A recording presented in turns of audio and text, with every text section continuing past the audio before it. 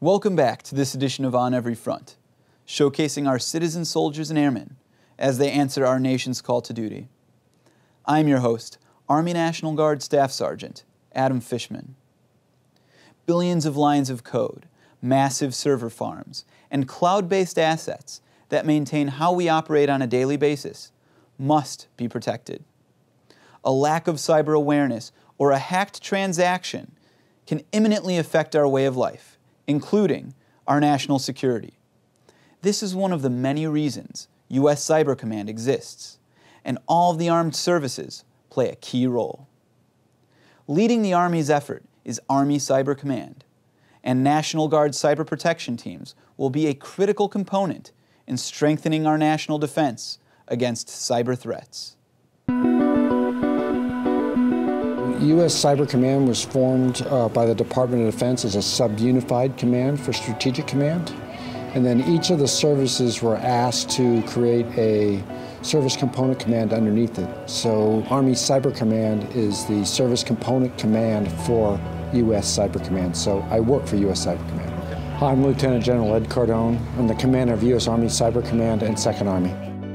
The Army approaches everything in a total force concept, so it's active and reserve component. So as part of the effort here to stand up the forces as part of Army Cyber Command, the National Guard plays a role in filling the spaces for Army Cyber. I think it's important for the Guard. First, this is a race for talent, and there's enormous talent brought in the Guard and Reserve. Plus, the Army National Guard is distributed across the 54 states and territories of the United States.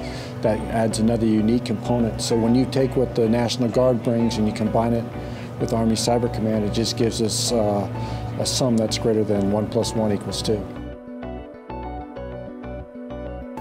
If the military exists to defend the nation, then clearly cyberspace is increasingly recognized as a domain, and we in the military recognize it as a domain. So if you have a land domain, an air domain, a sea domain, a space domain, and now a cyber domain, then there's a military component to it, and that's why the military is involved in cyberspace operations. The military right now protects all of the military networks and can do other missions when directed by national command authorities.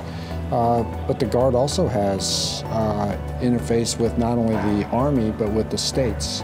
And so cyber isn't restricted by state boundaries or national boundaries. It has its own logic layer. And so a weakness in one area affects everyone. So everyone's involved. Everyone's part of cyber, whether you want to be or not.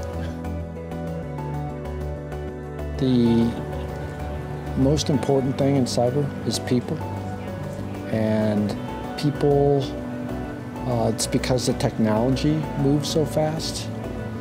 As a result, because of the unique skill sets that some of the National Guard have in their civilian capacity, we need to have access to that for the military. So I see a perfect match between the active Army, the National Guard, and the Army Reserve to bring the best people to this space to solve the problems that will need to be solved.